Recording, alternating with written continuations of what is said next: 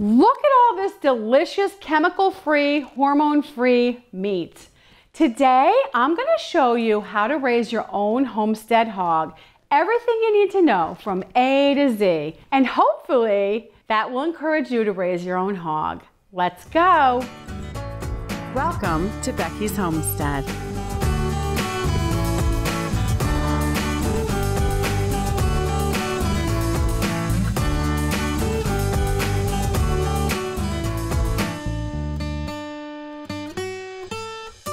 The whole idea of my homestead is to raise healthy food. I'm sick of eating the garbage food that everybody else raises, that they're just doing it for money, and they add chemical wormers, steroids, growth hormones, and they have to give them antibiotics because they keep them in filthy pens.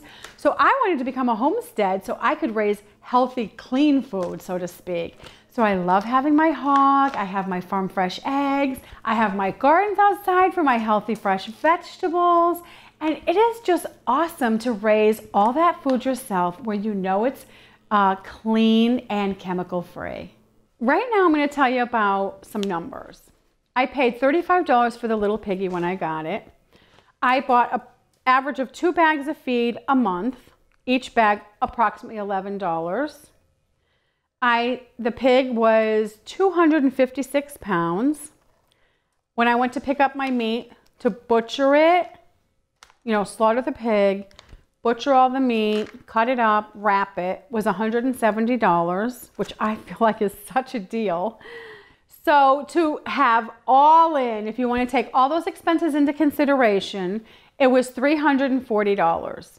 And if you divide that up into how much meat we got, it ends up being $2.20 a pound. But that is a good deal for really good meat that doesn't have any hormones in it, no growth hormones, no chemical wormers, no antibiotics because the pig stayed healthy in the pen, and it's very good, tasty meat. And we've all had some lousy meat out there, so we know what that tastes like.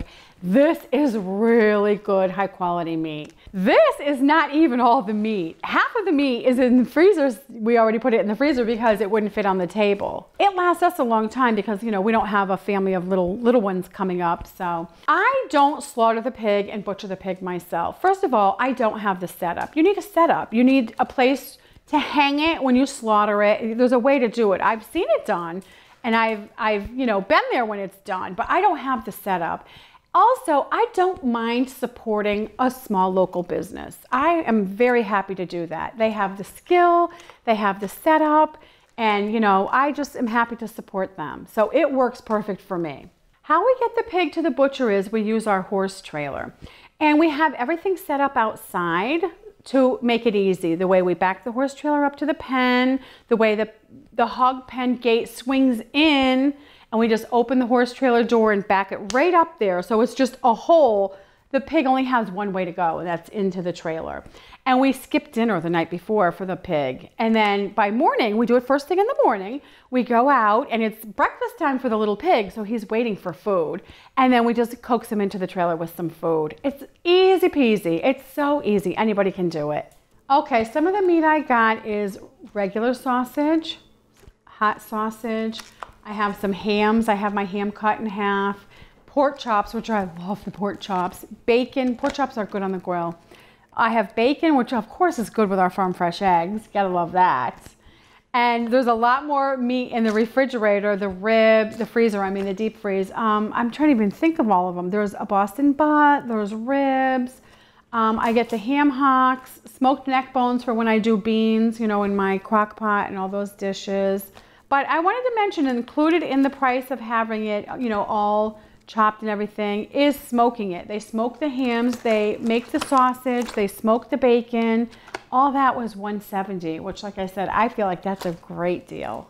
On my website, beckishomestead.com, I have a lot more videos on raising a family hog. Included in that is how to build the hog pen, which is a very important step. So please go watch them. So I highly recommend that you try and grow your own homestead hog to feed yourself and your family. You will not be disappointed. If you enjoyed this video, please push the like button. Also subscribe so you don't miss any videos. Thanks for watching. See you next time. Bye-bye.